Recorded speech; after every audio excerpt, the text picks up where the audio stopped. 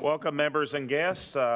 Today is Wednesday, February 23rd, 2022. I hereby call the Subcommittee on Elections and Campaign Finance to order. Madam Secretary, roll call, please. Representative Holzclaw, Representative Love, Representative Manis, Representative Shaw, here. Representative Williams, Representative Wright, here. Chairman Crawford, present. Chairman Rudd, here. Chairman Rudd, you have a quorum. Thank you. Introductions, personal orders, announcements from members.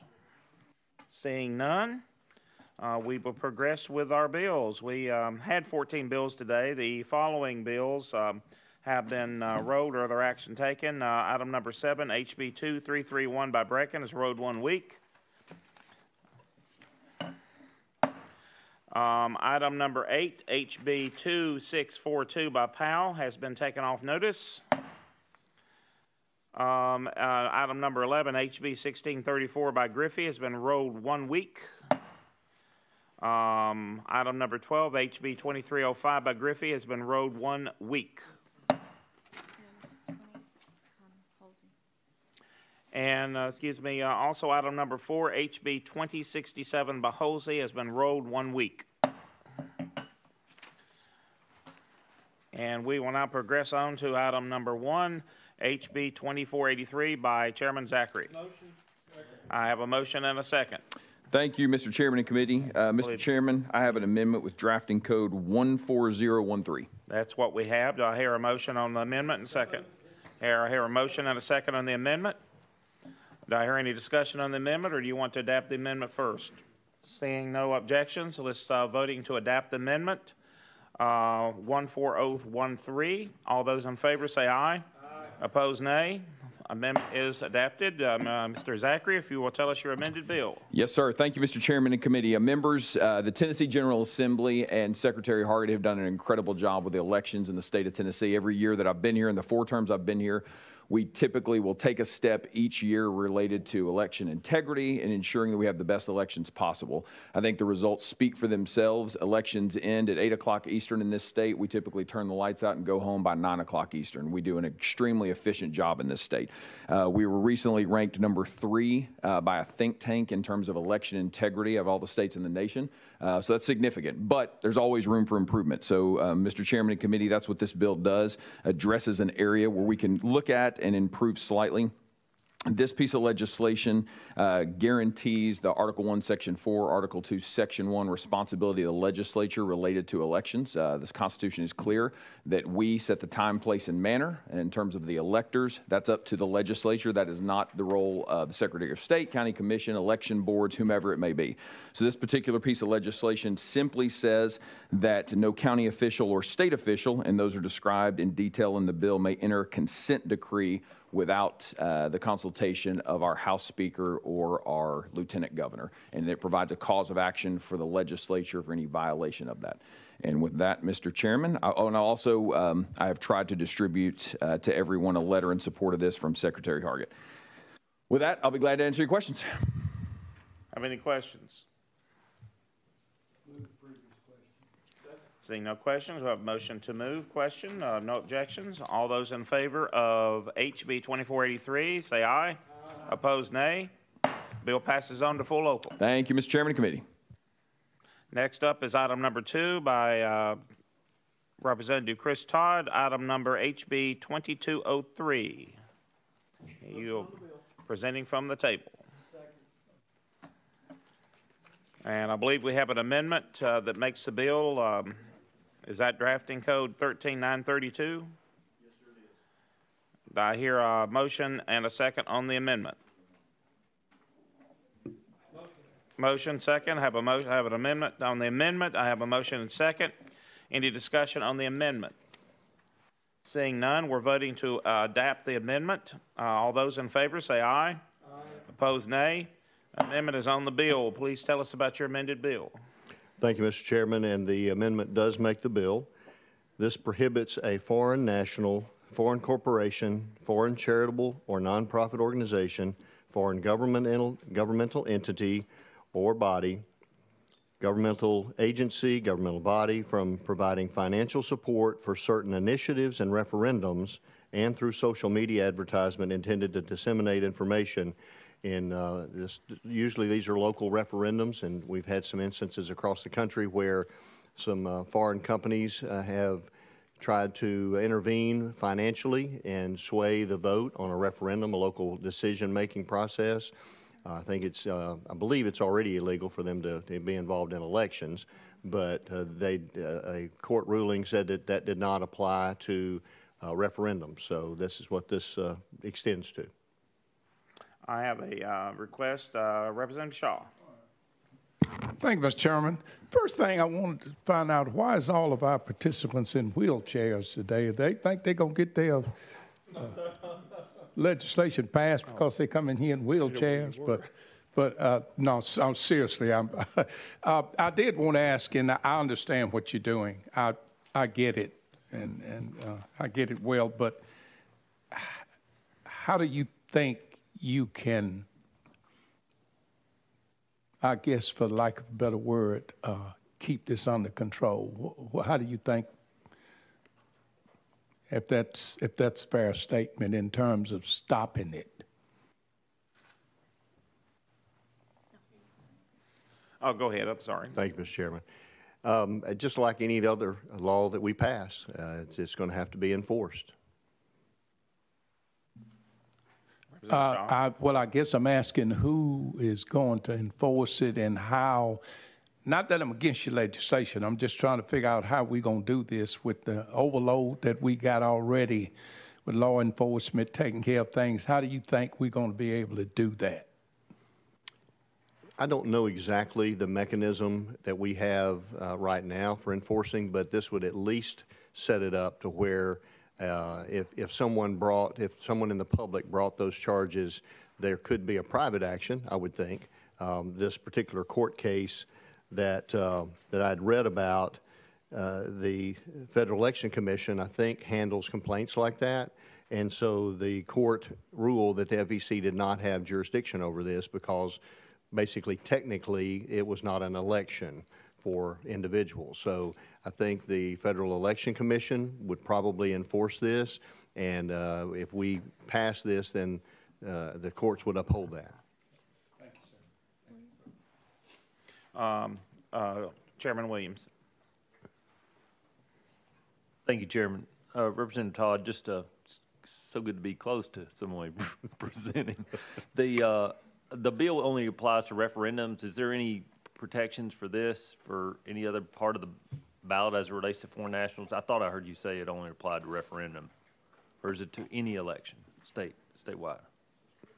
It's a local initiative, a referendum, unofficial public opinion poll on a governmental bill or initiative, or other matters for which an electorate casts a vote or indicates a preference that does not involve the election of an individual to public office.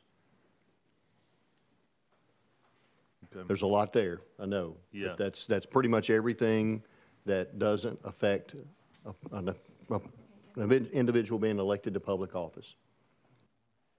Okay, how would this apply to if excuse one moment. I've got to present a bill, and I'm handing the committee over to Chairman Crawford. You're recognized. How would this apply to dollars invested in social media advertisements? I mean, if you were a foreign national entity and you wanted to opine, you could easily do it through Facebook ads or Twitter ads. Does this prevent that? I believe it does, just like I believe any foreign entity now would be in violation if they financially supported a social media advertising campaign against a candidate. So this extends it to these referendums and local initiatives as well. Okay. Representative Williams? As it relates to the definition of foreign country, would you say that includes Illinois and California? I would probably have to agree with that. But. Okay. Follow up, Chairman? No. Any other questions for the sponsor? Yes, sir. Representative Shaw, you're recognized. It's to my colleague, I thought was pretty cold over there, that's all. Out of order. Any other questions for the sponsor? Any objection to the question? Seeing none, we're ready to vote. We're voting on House Bill 2203 as amended. All in favor, please say aye. Those opposed, no. Bill moves on to local government full, sir. Thank you, Mr. Chairman. Item number 3 on today's agenda is House Bill 1970 by Representative Eldridge. Looks like we've got Chairman, you're going to present for... Well, actually, it's my bill. I'm not Okay. sure where Representative Eldridge signed on to it. It's such a good bill. Oh, yeah, there you go. All right. I do see it has an amendment. Do you have the drafting code? I do. It's drafting code 013793. That is correct. Do I have a motion on the amendment? Motion. Okay. Yeah. Got a proper motion and second on the amendment. You're recognized on the amendment, sir. Thank you, Chairman. And the amendment just adds clerks to the original bill that I'm fixing to propose. Any questions on the amendment for the sponsor? Seeing none, we're ready to vote on amendment 13793 going on the bill. Please say aye. Those opposed, no. The amendment's on the bill. You're recognized on the bill as amended. Thank you, Chairman and Committee. As introduced, House Bill 1970 requires a candidate for county legislative body clerks, constables, trustees, registers, assessors of property, school board, or chief administrative officers of the highway department to be a qualified voter of the county and a resident of the county for 1 year. With that, Committee, I renew my motion. Representative Holtzclaw, you're recognized to speak to the sponsor. Thank you, Chairman. This wasn't a requirement on any of these positions before now.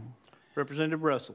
It's not. It's just to clean up the law where the law currently says members shall reside within the qualified voters of the district they represent. So it's just puts it in statute. Okay. Follow up, Chairman Holtzclaw.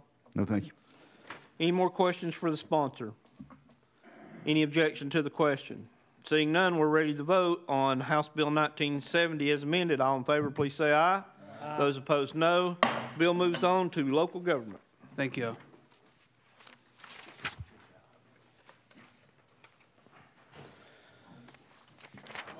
Item number 5, we have House Bill 0689 by Representative Beck.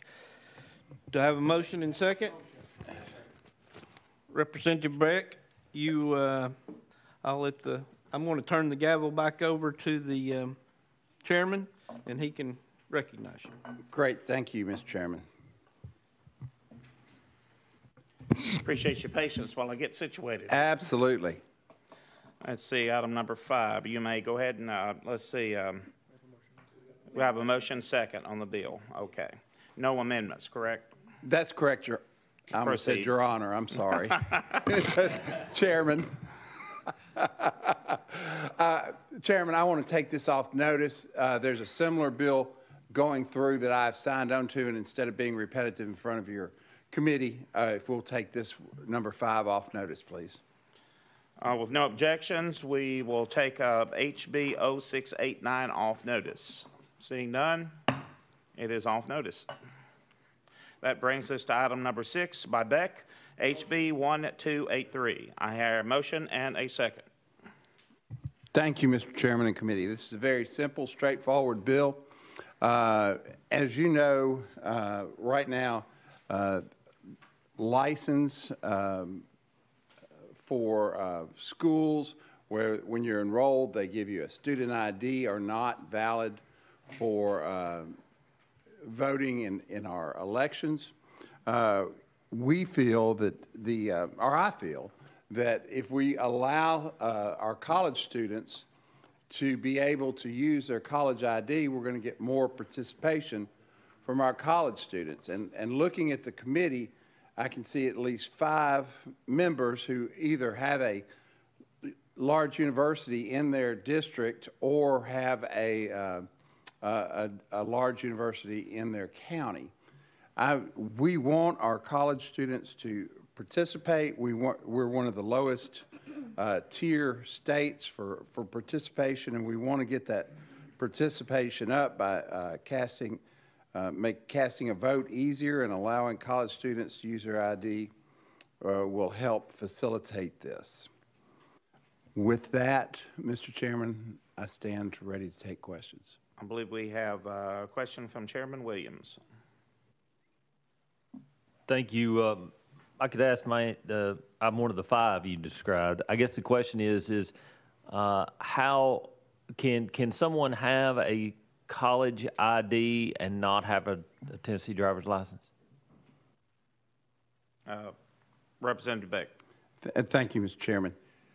They can, and they can because they may have been dropped off at school and don't even drive. Many of our millennials, and I guess we're to Gen Z now, is that correct?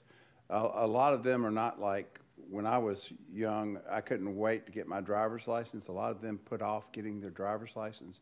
So this would give them an ID that they could, when they register, that their ID is taken, and they have to show proper identification such as a birth certificate, Social Security card. They don't have to show a driver's license.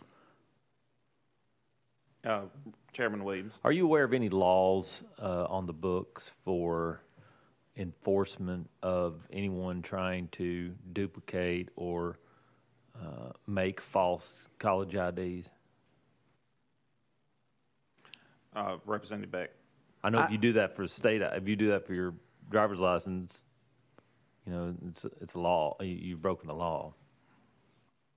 I'm sorry, Chairman Williams. I'm not aware, but I am aware that you're, as members, our state IDs will be valid for us to vote. We don't have to show a driver's license. We just have to show our state ID, which is similar to what I'm asking for under college students being able to vote. So you show your legislative ID when you vote? Yes. Interesting. You're the first. I didn't know you could do that. That's it. Thank you. I believe, if I'm not mistaken, does your bill also, it applies to both public and private colleges and universities, doesn't it? Yes, Representative Beck. Yes, Mr. Chairman, it does. So we would be allowing private IDs as well as state IDs, because it would be, a private university would not be a state ID. It'd be a private ID. Representative Beck. Thank you, Mr. Chairman. Yes, it would be from a Vanderbilt or a Rhodes or one of the private schools. Representative Shaw. Thank you, Mr. Chairman. To sponsor, if this was amended to have a date of birth on it, would that help? I mean, I get the idea, because if you got an ID, if I show you my ID and we standing there and I look like my ID, that's pretty well who I am. I guess I'm thinking in terms of to validate, to make sure that that person is old enough to vote. I'm just asking you, would that help your legislation? Representative Beck. Thank you, Mr. Chairman. I'm at the will of the committee. If the committee would like to limit it to just state universities and make sure that the IDs have the birth date on them, I'm just trying to help young people to be able to vote. I think in the past, when there's been opposition, either here or elsewhere in the Assembly, the one thing that's always been considered somewhat dangerous is universities has both in-state, out-of-state, and foreign students there, and someone could slip through, and they would rather it just be an ID meant for Tennesseans. Even our IDs, we're qualified to vote. We're elected under certain restrictions, so our IDs are for Tennesseans. So I think that's always been a fear. You have any? No response? Okay. Any other questions? Seeing none. Oh, yes, Representative Beck. Mr. Chairman, could I roll this for 1 week to bring an amendment? It's your bill if that's what you wish to do. Let's do that. Are there any objections? Seeing none, we'll roll HB 1283 1 week. Great. Thank you, Mr. Chairman and committee.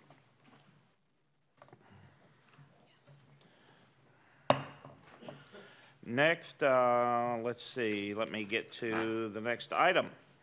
Item number 9 by Representative Lamar, HB 1869. Motion. And she will be giving her presentation from the table. Thank you. We have a first and a second.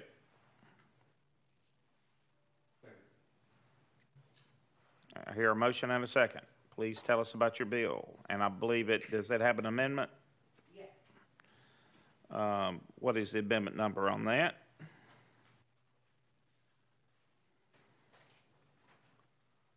(013927). That's what I have. There a motion and a second on the amendment. Here a motion, second on the amendment. All those in favor of adopting the amendment, say aye. Opposed, nay. Amendment is on the bill. Please tell us about your amended 1869. Thank you, Mr. Chairman. Give me 1 second. Let me adjust the mic. Okay, thank you. This bill is to allow our 2 colleges, the University of Memphis and University of Tennessee, Knoxville, to designate 3 days of their choosing during the November elections, that is the state and federal general, and the presidential primaries, which happen once every 4 years, in places where people can early vote on campus, in efforts to really get our younger generation more engaged in the political process in the most nonpartisan way possible. It is to allow them to engage in the voting process where they go to school at our institutions of higher learning. I chose these 2 college campuses because they have the capacity and have agreed that they want to allow this type of programming on their campus. I have submitted to you all or emailed to you all letters of support from the Student Government Association of the University of Tennessee, Knoxville, the Student Government Association at the University of Memphis is supporting, and actually, even though we had to remove them because of lack of support from the school, the Student Government Association, the student body president at MTSU also sent a letter of support for this particular legislation. I've also received a letter of support from Randy Boyd, president of the University of Tennessee, Knoxville, in support of this bill. This bill costs nothing. The fiscal note on it is not significant. It costs us nothing to pass this piece of legislation just to allow 3 days of early voting on the campuses of the University of Memphis and the University of Tennessee, Knoxville. And it's only during the November election for 3 days. That's it. It's very simple, and it's a bigger lift for our largest base of eligible voters in the state of Tennessee to allow them just to take part in the voting process on campus for 3 days at no cost to the state. I think we had received the email from Randy. We received nothing from the president of Memphis and nothing from any election commissions. Let's see. I think we have questions. Chairman Crawford. Thank you, Mr. Chairman. I just have one question. Does the University of Tennessee not offer early voting at the Baker Center already? Representative Lamar. Thank you. Yes, that's a great thing about this bill is because the University of Tennessee Knoxville is already doing, they're happy to join to codify it because they're already doing it in practice. And I think that can be a model of what the University of Memphis can do. And the University of Memphis representative is here. The president has approved it. The letter just haven't received it yet, but the University of Memphis on board as well. So that is a fact, and they can raise their hand just to say that. Chairman Crawford. Yes. I'm sorry. Did you finish? I was just going to reiterate the fact that the University of Tennessee Knoxville is already doing it. Yes. Chairman Crawford. So to the sponsor, are you going to add 3 days of early voting, or are those 3 days just going to be included in the already early voting that we do? Representative Lamar. This is of the 14 days that we get of early voting, then the college campuses can host 3 days of early voting on campus of those 14. So I'm not adding, like, we go from 14 to 17 days of early voting now. Chairman Crawford.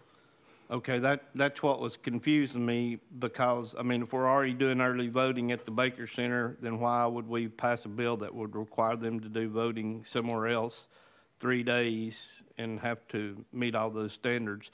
I don't see how they can do that and it not cost any money because you've got to have poll workers, you've got to have the machine set up, you've got to have bathrooms, you've got to have parking places. So I'm just a little concerned it doesn't add up to me. Thank you, Mr. Representative Chairman. Lamar. Thank you for your concerns. So they're already in compliance. So if you all pass this piece of legislation, they won't have to change anything they're already doing. They are already in practice doing what we're trying to do. University of Memphis will be the newest one to add to that. But we do have the support of the campus, which sits in my district as well.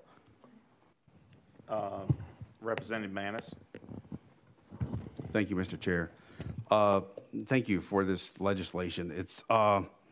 It really does pertain to Knox County, and I've gone back and forth. I want to make sure that everybody has an opportunity to vote.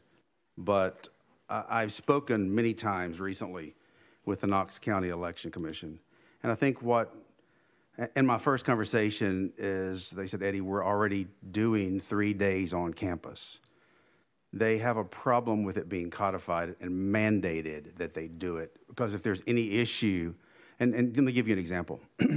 Where the campus is located now, there is a voting location within a mile of campus. There's a community, I think in probably Representative Wright's district, the Gibbs community. How do you say you have one within a mile of the university? But the Gibbs community, people in the Gibbs community have to drive miles to be able to vote. So that's the heartburn that the Knox County Election Commission is having. They want to continue to do that to try to offer it on campus, but they have a problem with it being codified and mandated that they do it. So that's the word from the Knox County Election Commission to me over and over. Representative Lamar. Thank you so much for your comments. I would challenge you and say, well, what kind of statement does it send to the public if you don't do it? I mean, we are a body and we've been elected to create laws to instruct many of our local municipalities and agencies to do the right thing. The right thing is every day we see complaints about the younger generation doesn't vote. They don't do this, they don't do that. When they're in college, they don't have cars, they don't have all of these necessary means that adults have. But they are of 18 and they would like to participate in the democratic process. And at our institution of higher learning, where we're grooming our young people to be the next stewards of our community to do right and fully participate in society, then we must also, in addition to the lessons that we teach them, give them chances to exercise their constitutional right to vote where they spend all of their time, and their college campus is their home. Most of them don't live in a neighborhood. They don't live close to many of these voting locations. They don't have cars. We can't necessarily ask them to walk a mile to go vote. Why not put it on campus and make it simple? They may not want it codified, but we codify a lot of pieces of legislation every day here in session. And so let's apply that same logic to the people who are dependent on us to allow them to participate in the process that we have today. I mean, if you look at the numbers, they are the lowest voting turnout. And if you go talk to them the way that I talk to young people, they say they don't have no information. No one ever engages with them. No one gives them opportunities to participate in the political process. And I think that's why UTK is a model for all of us, because they have taken the initiative to do that. But they're going to, I'm sure under the leadership they have now, they will continue to do that. But we have the opportunity to ensure that other institutions who have the capacity, like UTK, and the University of Memphis, which sits in my district, and I have a Shelby County Election Commissioner here right now who is on board with this idea that we want to do that too. We're asking for 2 universities. One, that this won't change anything they're already doing. It's going to qualify, and the other university sits in my district. It is one of the largest universities in the state that also wants to participate in this. All we're asking you is allow students to vote on campus for 3 days. That's it. And what you're going to do is set the tone for our next leaders, our next people in the job force to participate in the political process. Our voter turnout rates amongst the younger generation is so low, some of the lowest in the nation. We have an opportunity to change the trajectory today. in a way that's nonpartisan, that is fair, and allows every person to exercise their right to vote, even those who want to vote for you. Chairman Williams. I can appreciate, thank you, Chairman. I can appreciate your passion about this topic, but we usually codify things that don't currently exist. Knox County is, through their election commission, has created a pathway where they have set up a standard where they can do that. Currently, anyone can do it. I think what my good friend from Knox County is saying is they're wanting to do it. They just don't want to be required to do it based upon who the people are that are serving in their communities now, in particularly with the concerns of fraud and other things. My concern is if the member who represents that county on this subcommittee says that his community doesn't want it, then he has to support that. In my community, because your original bill had included the institution of higher learning in my community, I spoke with my institution, and they do not have the ability to do this and collaborate in the same way that Knox County does with their local election commission. And so I understand what you're saying, but if Memphis wanted to do this, there's nothing to prevent them from doing it. There's not a law that says they can't. Representative Lamar. Thank you for your comments. Memphis does want to do it. The university wants to do it. The students want to do that. The election commissioner works on behalf of the people. And so if those 18-year-olds on the 18 and up on those campuses want to vote, then the election commission needs to be answering to them. They shouldn't have the ability to say, well, I don't want to give you the opportunity to vote right here because I don't want to do this or I don't want to be mandated. If you have a large body of voters who are asking for you to bring opportunities to vote to their home place, why won't we do that? I think that the philosophy, we should require them to engage in the younger generation. We should allow them, for the institutions that are going to allow them on campus, to be able to give their students those opportunities, because the election commission, they work for the people.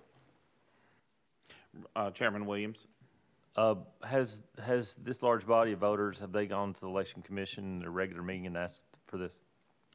I'm not sure. Have they asked? I think you had an election commissioner here. Maybe they can testify as to whether or not this large track of Gen Z voters have been to an actual meeting and asked the county commission in Shelby County to vote on higher education campuses. Because the current law, the way the statute is, as long as they meet the guidelines, they can set up a precinct there. I'd like to know if they're here, if they've done that. We don't have them on the list to speak on this bill. Only Director of Coordinator of Elections Goins is on the list if needed. Thank you.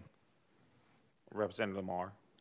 I can't answer that question, but they've asked me to pass this law so they can have it. So I'm also a representative who can make something happen for them. So they have asked me to do it, and that's why I'm here presenting in front of you, asking you to pass this bill to allow them to have those opportunities on campus. Representative Shaw. Thank you, Mr. Chairman. And I've been listening to the discussion. I guess my question at this point, even if it's not codified, am I hearing that any university could do it if they want to, that it's not against the law if they, say, if the University of Memphis, whoever, want to do this? I get your passion, and I understand that, and I appreciate very much what you're doing. I wouldn't have any problem voting for your legislation. Don't get me wrong, but I guess my question I want to understand is, can universities, both private and public, do this now? Would they be breaking any law if they wanted to do this? If Lane College in Jackson want to do this, are they breaking the law? You asking me or I'm asking whomever can answer that question. Right now, it is totally permissive that a university and a county election commission can jointly agree to do this, whether it be one day or a permanent precinct. And this would not be really codifying. It would be codifying a position on certain locations, but by passing it, it would be mandating that everyone would have to abide by it. Okay. That is the answer to my question. However, I have no problem with your legislation. I just want to understand that, because I want to go back and tell my folks they need to do that. Any other questions? If not, we got Representative Lamar. Any comments, closing comments? Absolutely. I just hope that you all vote in support of this bill because of what it could do for students, what it could do for our electorate, what it can do for democracy, and it will truly bring more opportunities for our younger generation who can vote, exercise their constitutional right to engage in the voting process. And so I ask for your support. Thank you. Seeing no more questions, are you ready to vote on the bill? Seeing no objections, all those in favor of, I believe, what this is, H 1869, say aye. Aye. Opposed, nay. No. The bill fails for lack of a majority. Next on the is item number 10, HB 2386 by Representative Lamar. Motion. I have a motion and second. I believe there are no amendments to this bill, are there? No, it's no Okay. amendment of the bill. Please tell us about your bill. Thank you. It changes from 30 days to 15 days, the length of time prior to an election which a qualified voter may register to vote. So instead of doing 30 days, it's 15 days. And it requires the Division of Elections to develop a system to enable people to verify the status of their voter registration application in time as denoted by a timeline, and it requires the division to make such system available to each county election commission to maintain their individual websites. So in other words, what that means is that one, we're changing voter registration timeline from 30 days to 15 days. 15 days is an adequate enough time to register folks to vote and get them in the system. And then secondly, we're asking to create a system of transparency. When you do register to vote, this system is supposed to tell you where your application is in the registration process. So a lot of times you'll send your application in, you don't know if it's processed yet, is it registered, is it done, especially when you do it online. So if you can go online and see what the status of your voter registration form is, it will make it easier and more transparent for people to know what is going on with their voter registration. Is it active? Is it not active? Any other changes, they can see where it is in that process. And so what we're trying to do is modernize the system, but also cut down on such a long period that you have to wait. You have to register to vote before you can participate in the election. And I do believe I have someone here to testify, Chairman. Yes, we have two people that are asked to testify if needed. I think first up is was it Kendra Lee? Yes. I believe, is that a Memphis election commissioner? Shelby County election commissioner. Okay. We'll, with any objections, we'll go out of session to hear testimony. No objections, we are out of session. Be sure and, Ms. Lee, be sure and press your speak button. Make sure it's red. Oh, this is new for me, sorry. Please identify yourself. Yes, Kendra Lee with the Shelby County Election Commission. I was appointed in April of 2021, and one of the immediate conversations that we started to have is to really figure out how we could create a lot of efficiency. We were doing things well, but we knew that things could be done better. So one of the conversations that we initially started was talking about reducing the number of days for the deadline from 30 days to 15 days. And so in our most recent election commission meeting, I asked Linda Phillips, I was like, well, why exactly is the deadline 30 days? And she said, because it's a state law. And so when I further inquired about would there be any pushback for us to be able to shorten it, she's like, why don't you go up to Nashville and see what they say? So I am taking quite literal instructions on being able to ask that. And I think that as we move into this new era of innovation in the way that we do things, we have tons of people that are utilizing online voter registration. And when we talk about the actual capacity that it takes to register those voters, we are doing it in such a quicker and more efficient way now that we can be able to allow allow our voters or our potential voters to have enough time from that 30-day deadline to 15 days. And furthermore, we know that you guys did very hard work with our redistricting process, and a lot of people's districts are going to change from their state house to their state senate to their county commissions to their school boards, and we know it's going to be a huge overhaul for a voter education campaign. But what we want to be able to do is to provide more time for individuals to do the research, to feel comfortable getting familiar with their new districts and their new legislators if they need to, and of course allowing that to really be able to hone in on the way that we are doing things here in the state and in the city. And so when I brought the concept up to Linda Phillips, there was no pushback or disagreement with it. She simply said this is something that we want to be able to explore, that we should be able to ask of this from our state legislators. All right. Let's see if we have any questions. Seeing none. Thank you for your testimony. Thank you. I appreciate it. Next up is Coordinator of Elections, Mark Goins.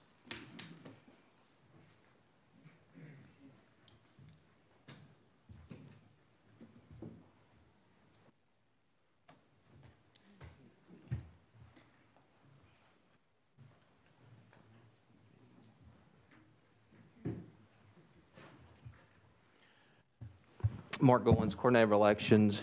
I'm here in the capacity representing the Secretary of State's office. I am not aware of the Shelby County Election Commission taking a stance on this piece of legislation, so I don't know if the prior commissioner is here as an individual or on behalf of the commission. But what I can tell you in talking, I'm sorry I'm out of breath. As you know, I've been a little under weather, but I'm getting back on track. Anyway, what I can share with you, some of the folks that I've talked to in the election community, election administrators, they are concerned with what we'd call a dump of forms at the deadline. Currently, we have 10 days to register folks to register to vote when they turn these forms in before early voting starts. And what this bill would do, this bill would say during early voting, you could still come in and register to vote. And as you recall, a few years ago, right before the deadline, we had thousands of forms that were deposited or brought in right at the deadline. And some of those forms had dates, a month and a half before that. Well, when you get all those forms, it's very difficult to go through and verify the information on there, because particularly during early voting, because during that time frame, what will happen is these folks that will be coming in, or someone may have brought their form in, they will also be showing up to vote at an early voting site. I'll give you an example in Shelby County. Shelby County has consistently expanded early voting sites. Now they have 22 in a presidential election site. Well, the fact that someone may have registered to vote in one area at the Election Commission office, that doesn't mean they're going to show up at that early voting site. So that's a situation where we're not going to be able to check that voter registration if that form hasn't been processed. As an example, a few years ago, we had to, because of that, what I call a dump of all these forms, and some of them just had an initial, had nothing else on them. We had to, we were begging people to come in to help process these forms at the last moment. But this bill does more. This bill also requires the Division of Elections and Election Commissions to go out and start recruiting poll watchers. Well, poll watchers is typically folks that's looking at the process. They're overlooking us. And so I can see a conflict with us going out and trying to recruit poll watchers. But frankly, if we're out there and about, we don't need to be recruiting poll watchers. We need to be recruiting poll officials, because we have a shortage in many areas dealing with poll officials. But this bill would require us to also go out and recruit poll watchers, which I think is a conflict, number one, because really poll watchers are third-party organizations that come in to make sure we're doing our job correctly. But the other thing is, if we're out there recruiting, we don't need to be taking our resources to recruit poll watchers. We need to be taking our resources out there to get poll officials. And then another thing, as far as the voter lookup, we have a voter lookup currently. It is not in real time. And one of the reasons it's not in real time, there's some security measures that we take. And there's multiple processes that we put in place to protect voters' information. If this bill were to pass, it would require the counties to to have this online tool that we, like I say, we currently have it. There is a delay, but it would require them to do that in real time. The way that it works now is when someone comes in to register to vote, it's all generated from the county. We get that information overnight. They're sent to us all at one time. This, because it says real time, this is a game changer, and could not only is there a significant cost to it, but it also could open up some security issues for us as far as protecting voter data. The way that we do it now, it's a laid out process that we've worked with STS, and if y'all are familiar with STS, that's actually the folks that's over on the governor's administration. Our IT folks work with them, and we've developed this process to keep the information safe. So it's not that we don't have a voter lookup, we have that, but it's a situation that it's not in real time.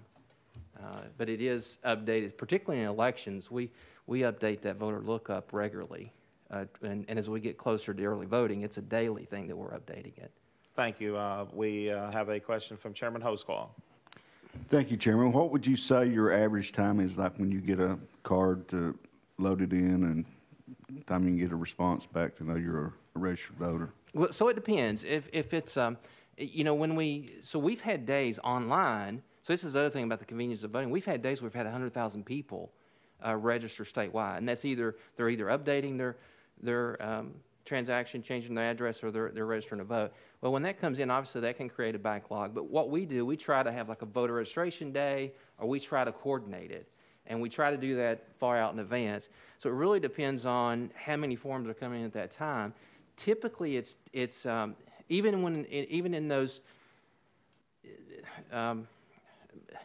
those days where we are getting a lot of transactions like that, we tell our counties if they can 10 days or less. In a non-election year, it can happen that day.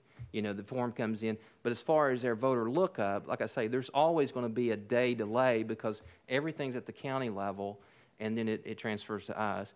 But the reason it takes a little while to verify the card, number one, you're looking at the voter registration form, making sure the information's accurate, and there's some checks that we do to make sure that the person's eligible.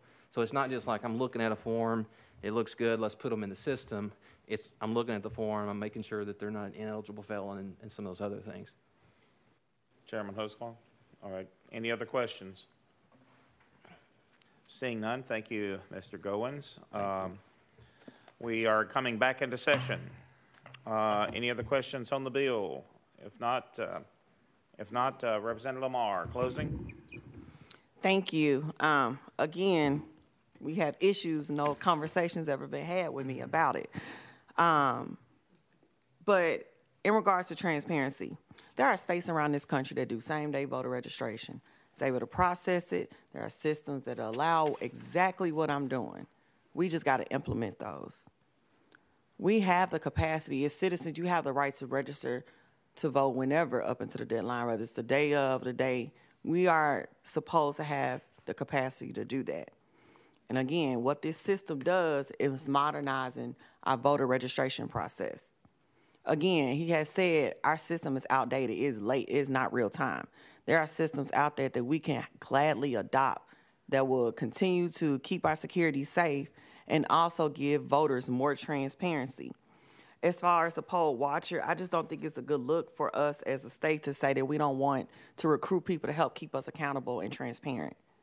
That's what this is what it does, and that's why we have poll watchers and have poll workers do all of these things. And cutting down on that 30 days will, one, give us more time to let people know an election is coming up and give them an opportunity to participate. Again, there are states that are already doing this around the country. It's not impossible. There is a playbook in place. We just got to decide as a state if we want to allow people to engage in the process more fairly, better, more transparency, and that's what this bill allows us to do. Thank you. Any other questions? Seeing none, is there any objections to voting on the bill? Seeing none, we will be voting on HB 2386 by Representative Marr. All those in favor say aye. Aye. Opposed, nay. No. Nays carry. The bill fails. Next is item number 13, HB 2764 by Vice Chairman Wright. Thank you, Mr. Chairman. Is it permissive that I sit at my desk and Yes, sir. present? Oh, do I have a motion and a second? Here, a motion and a second. You may proceed. All those, let's see. Well, here, let's tell us about your bill. We have a motion and second on the bill. Motion. We have a motion and a second on the bill. Please proceed. Thank you, Mr. Chairman. The bill as it is currently before you is incomplete. Being as this is the election committee, I would like a little bit of discussion of the bill in that it is currently saying 3 voting cycles, and because this, No, go ahead. okay, because this No last. question on your bill. I'm sorry. No, Is there a question on something else? Thank you, Mr. Chairman. Because this past Monday was a holiday, I did not get my bill amended timely getting into Tuesday.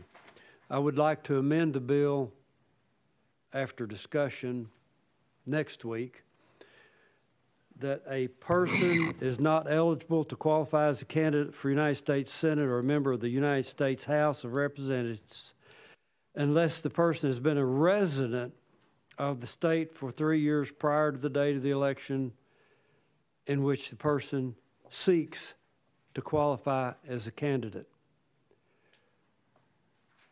Now, I know I read that rather quickly, but you see the intent is to move from voting in the previous 3 elections to being a resident of the state of Tennessee for 3 years.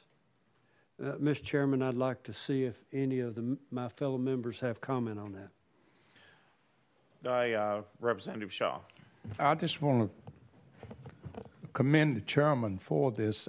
Matter of fact, I'm really behind. I thought this was probably already in law. I thank you for that. I don't think we'd want anybody representing us at state or federal level that come in one day and run for an office the next day.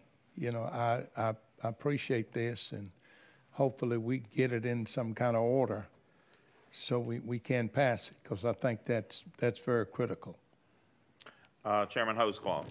Just for my thank you, Chairman. Just for my clarification, you said they have to live in. Did they have to live in the district they're in too? As I read what I would. Go ahead, Chairman. Right. As I would refer to what I have just read, it would be that the person would be a resident of the state for 3 years, whether it be for Senate or House of Representatives. My question again, though, is once they run, do they have to be in that district? I think not just in the state of Tennessee. Vice Chairman Wright. I would assume that, and I'm making an assumption right now, thank you, Mr. Chairman, that the person would have to reside in the district after elected. Chairman Williams. It's my understanding, do we, as it relates to elections for our offices, state offices, not federal offices, as it relates to those, how do we measure time as it relates to that? I mean, to me, I thought it was a period of time, like a year, not a number of election cycles. But I guess the question is why would we veer from that model or method? Vice Chairman Wright. Thank you, Mr. Chairman, and thank you, my fellow representative. I agree with you in that the methods for our qualification to campaign to be elected to the position we're in and the requirement to be elected to these positions that are being designated should be the same. Chairman Williams. Then my suggestion is we get with research to find out so that they're the same. Whatever it is, it should be the same. And much like us, I think it shouldn't be. I think they should reside in that congressional district for the length of time necessary to qualify. So I think it's my understanding there's a possibility that you could run for, the current statute says you could run, and Mr. Goins is here, that you could run for a congressional seat of which you don't reside in. And while we're fixing that, in my opinion, would be another good fix. Vice Chairman Wright. And thank you, Mr. Chairman. And I agree with you. I agree. I will.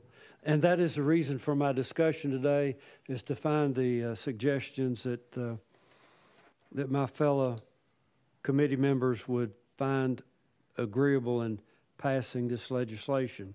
If there be no other questions about this 3 years of the 3 year.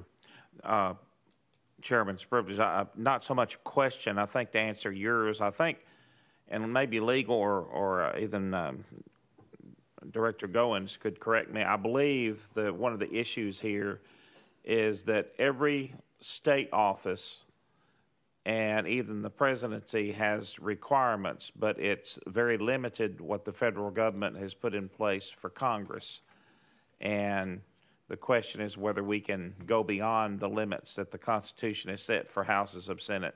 So I don't know what the federal definition is. It's only like 3 or 4 items they've said you have to be.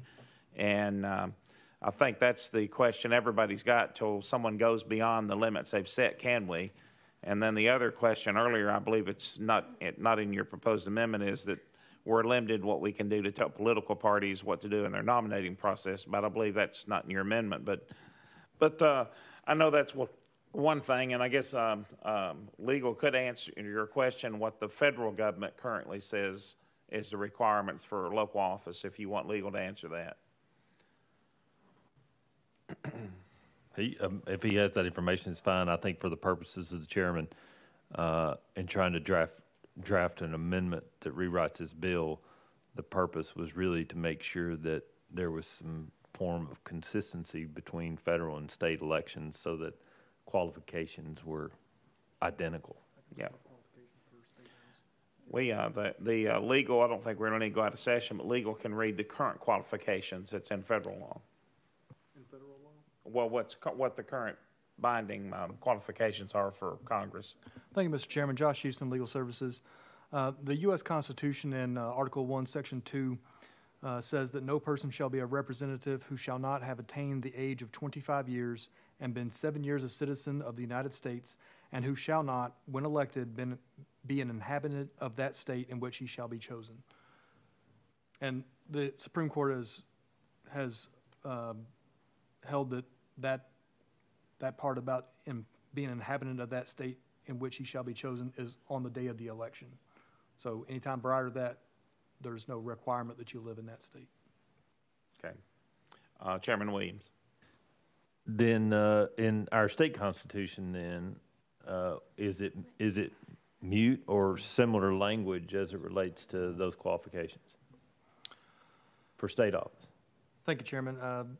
In the Tennessee Constitution, in Article 2, Section 9, says that no person shall be a representative unless he shall be a citizen of the United States of the age of 21 years and shall have been a citizen of this state for 3 years and a resident in the county he represents for 1 year immediately preceding the election. Chairman Williams. So the Tennessee Constitution is by far more clear about what those requirements are. I guess the question that I would have for legal is, do you believe we have the constitutional authority, since states manage elections, to modify the state statute to have the residency requirements which match those of state offices?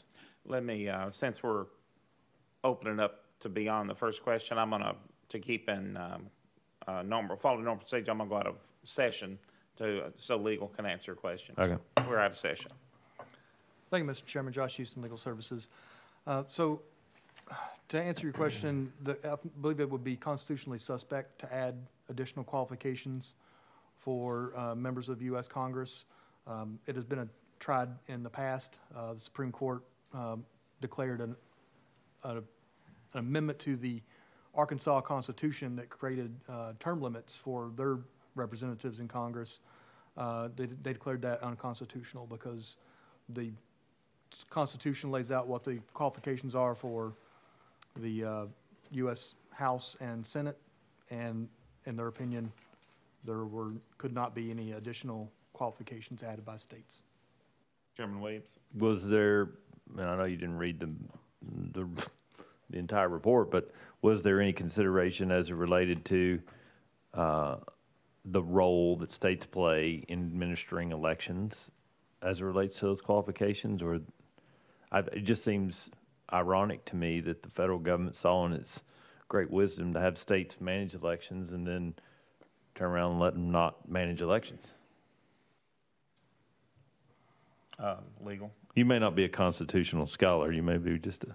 I'm not sure that there was any discussion about whether or not states should be able to do that. I know that in that Arkansas case there was a dissent filed, so I assume in that there was some thoughts towards that. But okay, thank you.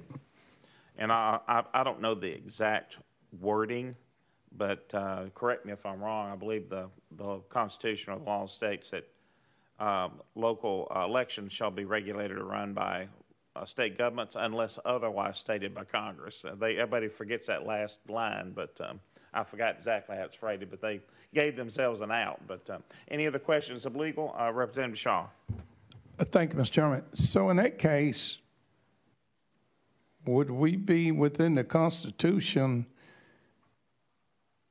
to pass Chairman's bill to make it 3 years to be a citizen of the state for 3 years? For Congress, I'm talking about. It's clear what we've got on the state level, but on the federal level, are we going to be within the Constitution then to pass a law that says they have to live in the state for 3 years and to represent us on the federal level? I guess that's my question. That would be, I guess, the legal. Legal. Yeah. Representative Shaw, like I said before, the passage of this bill would be constitutionally suspect. Say that again. I'm sorry. This would, if we were to pass this law, it would be constitutionally suspect. It would be ripe for a constitutional challenge. Okay. All right. Chairman Williams. I had an old majority leader who's now a grandpa that told me when I first got elected here that with the majority you can move the capital out of Nashville if you want to. And so our job is not necessarily to wade the fine line of constitutional suspicion, but it is to do what we feel is in the best interest of the citizens of Tennessee and let the courts opine if we're wrong. And I think that's what happened in Arkansas. I don't think we should retreat without brandishing a sword if this is what the body wanted to do. Thank you. The Tennessee Republican Party Chairman Scott Golden is here, and since we're out of recess asking questions, if you feel free to comment on Representative Wright's bill. And you had to step out for a meeting, I believe, but you have 3 minutes, and you can either be seated or at the podium, whichever you're comfortable with. Just press your button, make sure the red light's on. We have been discussing, he is proposing rolling the bill, and he's taking advice on any amendments that he's proposed for I guess you're going to roll it for a week, but your name and position for the record and any comments you have, and we can open it up for questions as well. Thank you. Great. Thank you, Chairman. Rudd, Scott Golden, Chairman of the Tennessee Republican Party. Thanks to all the members. Thanks for your time. I especially want to thank my oldest and dearest friend on this panel, which is Representative Johnny Shaw, by the way. We go back a long way in Madison County. So, but thank you all for your work on this. Thank you for all that you're trying to do to help our elections. We absolutely appreciate it. In terms of Representative Wright's bill, and I know we've spoken before that, this is residency requirements are a province of the legislature. And the bill that was passed earlier that I know that Mark and I were talking about last night, some of the issues that we found that have popped up, and I appreciate you guys trying to think through the best way to get our candidates, make sure that they are who they say they are, they live where they say they live, and that they are eligible to run for the office that they'd like to run for. So I am really appreciate that you guys are taking up this issue. We are absolutely in favor of residency requirements. We have them for most of the office, and certainly for the ones that are for most of the offices that are on the ballot for April. The filing deadline's in April, and you know, with this legislation today, hopefully some that come back in May. So you guys, I am here to assist in any way possible with this legislation. 100% in favor of residency requirements. Any desires that you guys have to solve this issue. Where it gets a little bit tricky, of course, is with the bylaws of the Tennessee Republican Party. I know that we've have a lot of nuanced, and they certainly get changed, and we have a lot of members. I know one of our members, Michelle Foreman, is here today.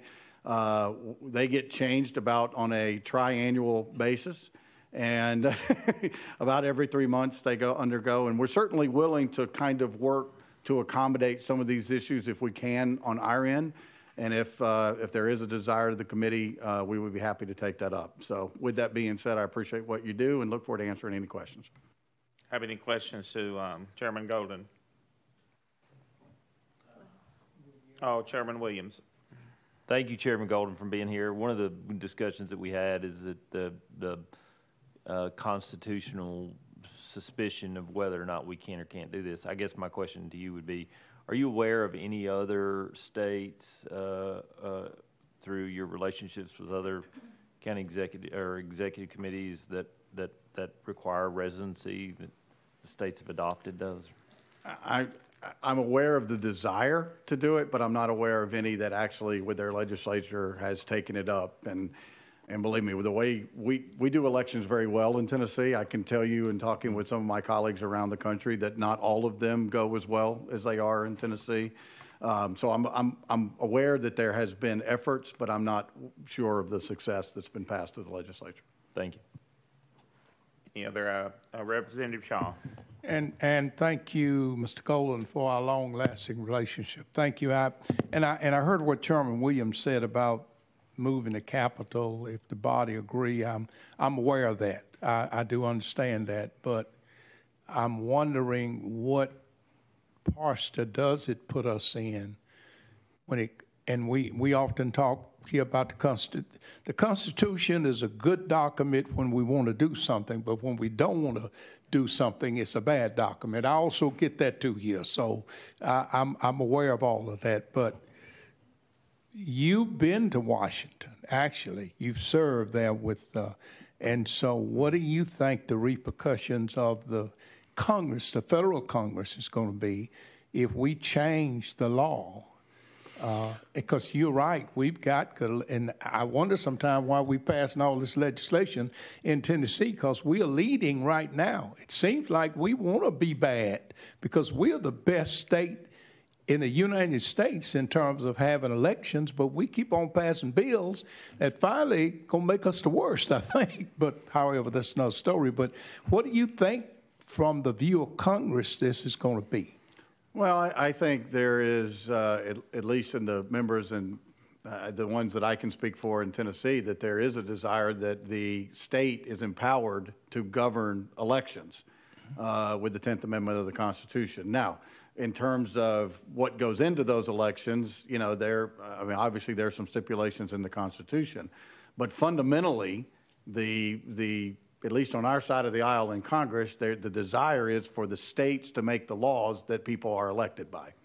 And I, you know, as with most things, I think they're going to have to be adjudicated by a court of law, and we'll see what might come out of that ultimately makes a decision. Mm-hmm.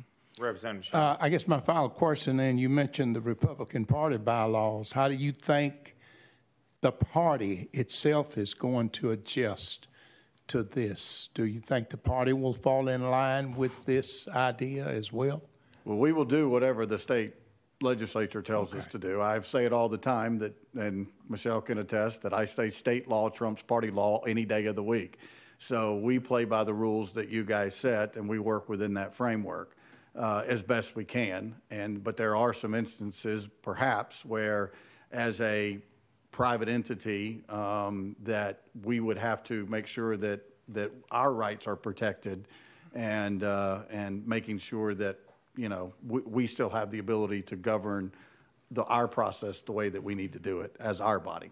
That is also elected, by the way, across the state of Tennessee. Representative Shaw. Thank you, Mr. Chairman. And just briefly, I just don't want to see the chairman's legislation get totally chopped up, because I think he has a great idea, and whatever is the right thing to do, I think I'd just like to see his legislation get a fair share. That's all. Thank you so much. Thank you.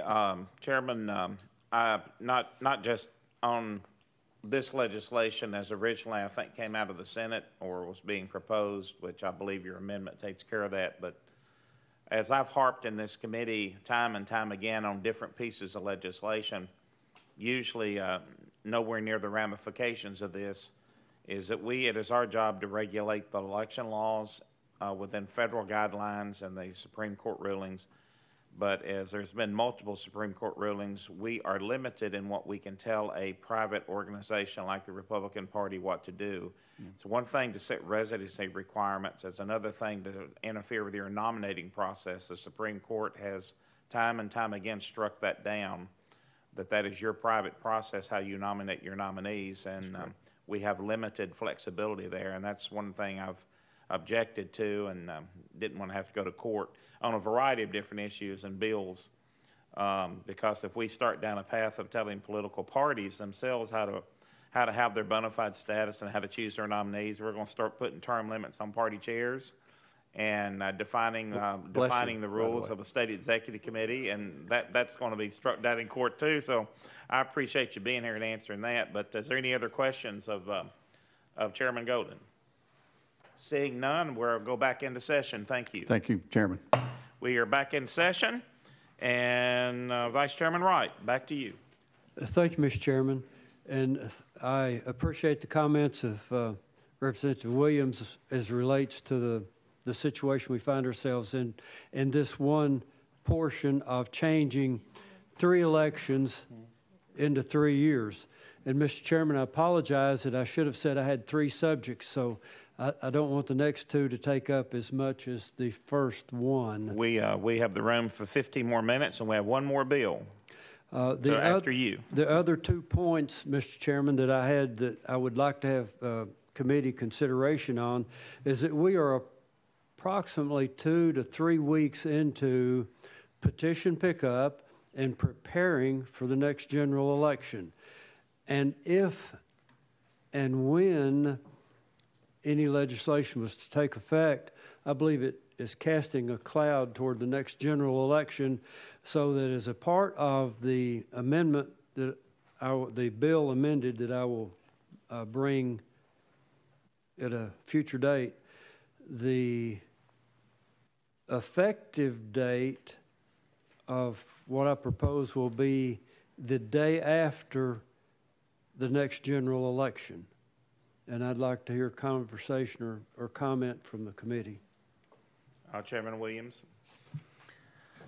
Well, the same guy that told me that with a simple majority you can move the capital to Nashville also says if it's good enough to do, we should do it.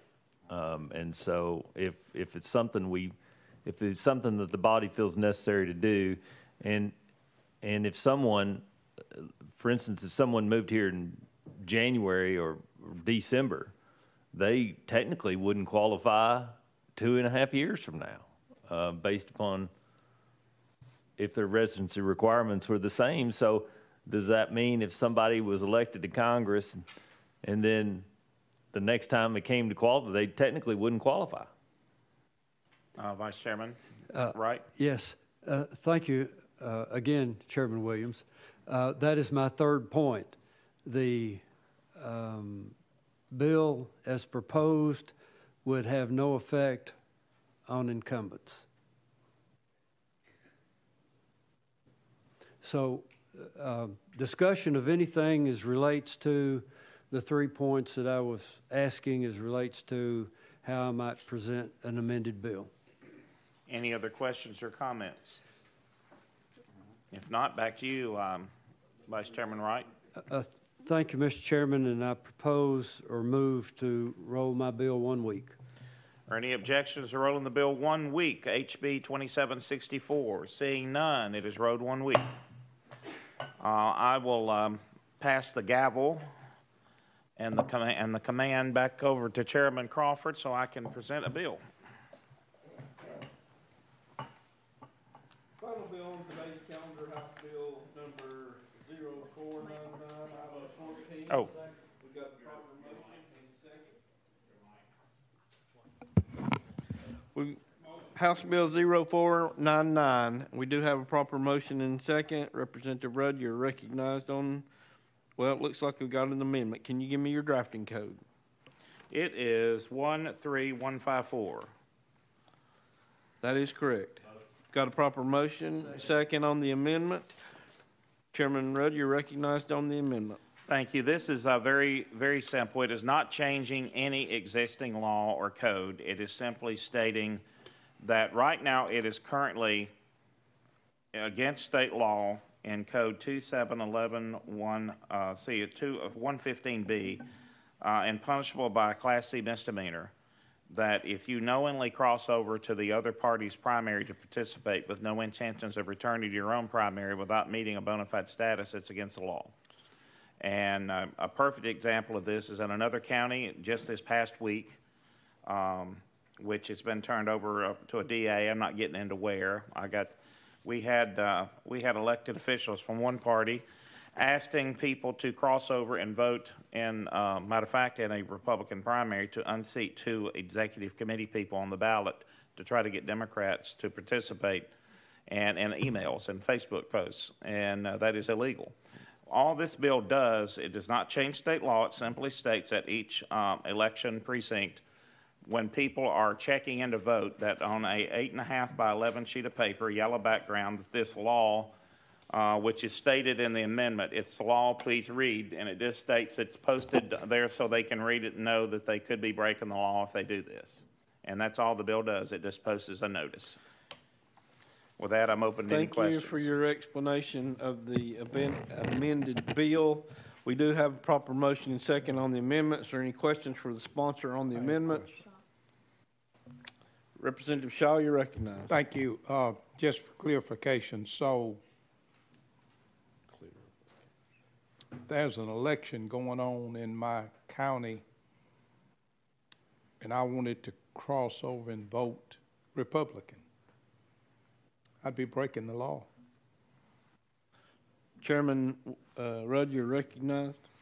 No, not necessarily. The states, if you don't have an intention on, and legal can correct me, but I think the law is written that if you cross over with no intention of returning, with intention of returning to your own, if you're only doing it and you don't meet bona fide status just to affect the outcome of that other person's primary, that's broken the law. If you're going to return, if you're going to stay in that party and you sign an oath or you switch parties, you're not breaking the law. But so technically, I guess if you crossed this time and there was no paper trail of why you're doing it, and then you didn't return and you return to your own party the next time, you'd be breaking the law. Follow up? Yes, sir. So I'm trying to get, so in a primary, if I wanted to vote for someone in a primary, I'd have to sign to say that I'm going to stay with that party in the general election as well. Is that basically what this bill is doing? Chairman Rudd. Again, the bill does not do that. It doesn't change all. That's already state law. This is simply posting a notice of what the state law is.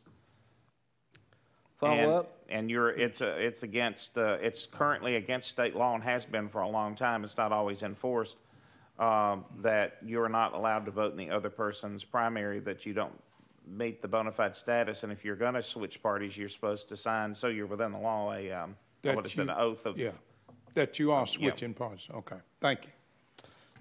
Chairman Williams, you're recognized for a question. Just a response to Representative Shaw. The water's warm, sir. If you come over, you can stay. You don't have to go back. Out of order. Any other questions for the sponsor? We're on the amendment. Seeing none, we're ready to vote on the amendment. The amendment number is 013154. All in favor, say aye. Aye. Opposed, no. The amendment passes. It's on Bill House number 0499. Question's been called on the bill as amended. All those in favor of the bill say aye. Those opposed, no. Bill moves on to the next committee. This time I'll turn the gavel back to the chairman. I guess the thing that I've been most impressed with is our legal right now. Josh managed to pick up this board and the gavel with one hand. That's impressive. Is there any further business or announcements on the committee? That was our last bill for this week. Seeing none, with no objections, we are hereby adjourned.